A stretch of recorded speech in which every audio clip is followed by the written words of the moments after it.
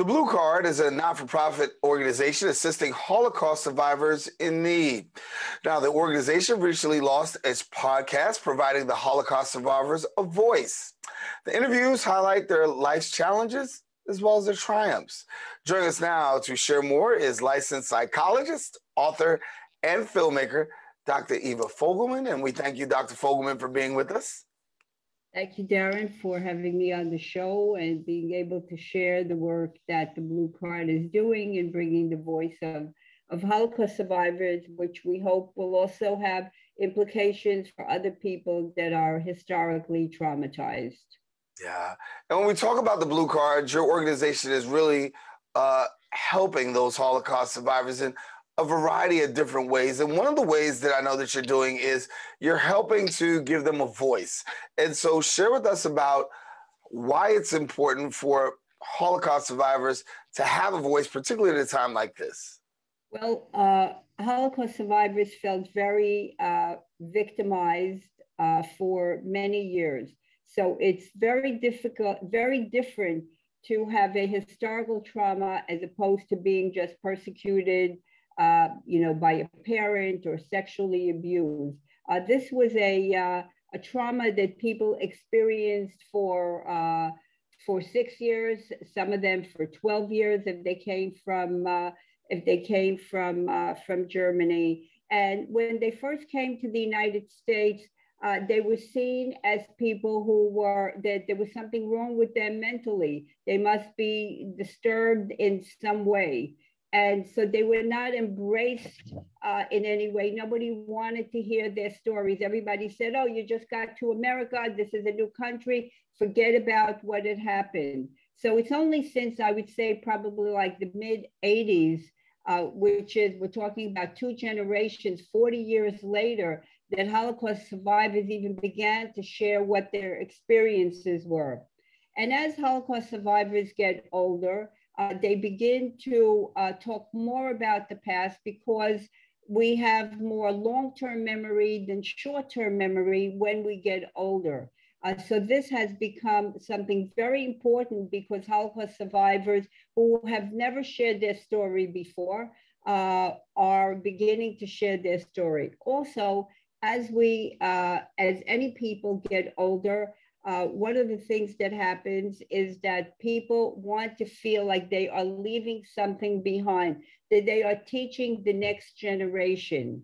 And so one of the things we're trying to teach with the podcast that we began with the Blue Card, Stories of Holocaust Survivors Overcoming Historical Trauma, is to show not only the Holocaust survivors themselves, that indeed, yes, some of them had difficult lives, adjusting certainly the first couple of years till they found a place that would take them, because no country wanted to take refugees. I mean, today we're seeing, 2 million people from the Ukraine are being embraced after the Holocaust.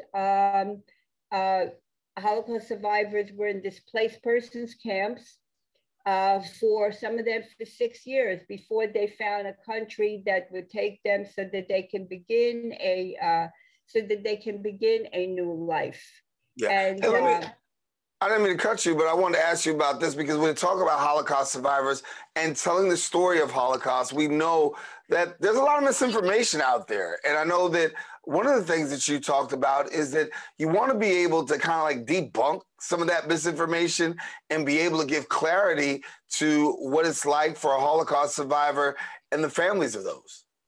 Right. So one of the things that is the misinformation is that, everybody's saying, oh, if you've been traumatized, you have post-traumatic stress disorder. And one of the things we need to understand about post-traumatic stress disorder, yes, there's about 50% of the people who have traumatic stress disorder symptoms, certainly nightmares, depression, anomie, which is, not wanting to socialize with people, using isolation as a defense, or being triggered. For Holocaust survivors, if they see a policeman, they may run across the street because who took them out of their houses in the middle of the night to be deported to ghettos, to concentration camps. And so what we need to understand, for example, about post-traumatic stress disorder is that, first of all, you don't have it every day of your life after you have been traumatized. It is sporadic. There are triggers that, bring it on, and you have times where, it's in abeyance and you're functioning normally. And sometimes you may have a trigger and it may just last a couple of hours.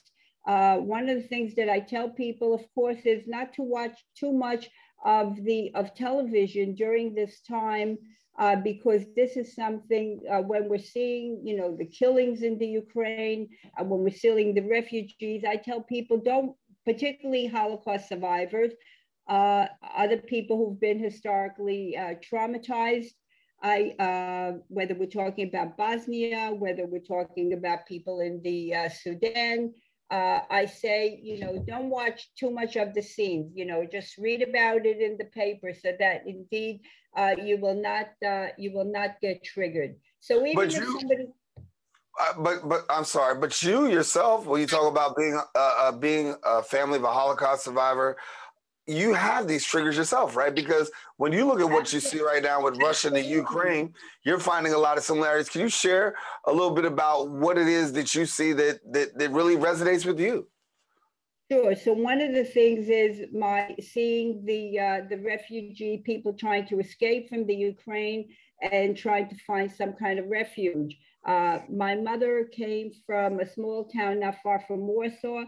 When the Germans invaded September 1, 1939, a few days later, my mother got on a horse and buggy with her mother and father and 5 siblings, and they kept going east, and they ended up in Białystok, where they were part of hundreds and hundreds of other people who were escaping Poland, and they all slept on the floor in synagogues. They hardly had any food, and then they had to keep going east.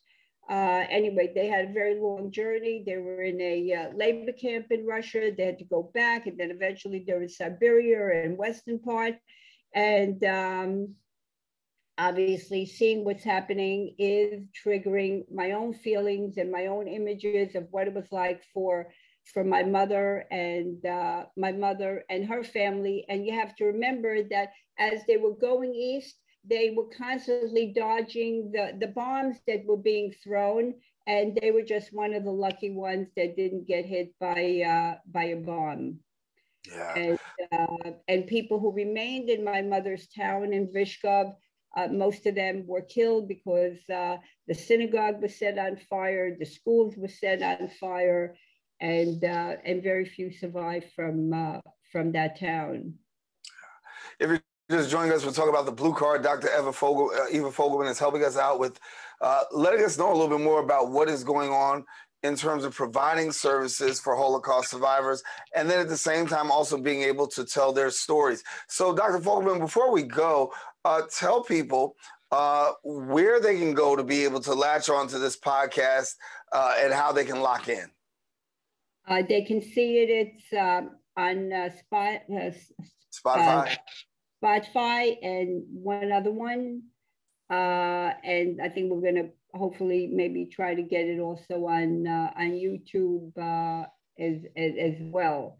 And we're trying to get all kinds of survivors who came from the different countries, and we've had all kinds of different walks of life. And not just to show the resilience of the people, but also to show what it took for them to become resilient after having lost their families, after having lost their home, after having lost their language, and having to begin all over again. And one of the things we have to remember is that a lot of them were young children who lost completely their teen years. And what we're seeing is that obviously those who were able to survive with a mother and father and were able to get an education despite the years that they lost, were able to cope better than those people who who didn't have a parent that that survived the war, and those who weren't able to have an education, who completely missed out on those years. Yeah. Well, Dr. Fogelman, I want to thank you so much for sharing with us the story. There are some challenges and there also are some triumphs. Of course, you'll be able to share those with people on the Holocaust podcast. So thank you so much for being with us. And we look forward to talking to you soon. Thank you very much. And I think that lots of other people who've been historically traumatized, not only in this country, but we're talking about African Americans and Native Americans, will also be able to relate to what it takes to begin life anew. Yeah. Well, I want to let our viewers know, if you want more information, don't hesitate to go to her website at evafogelman.com, and then also the bluecardfund.org. Those are two websites where you can get more information. Now, we want you to stay with us because we do have more show. We're coming right back with more Open right after this.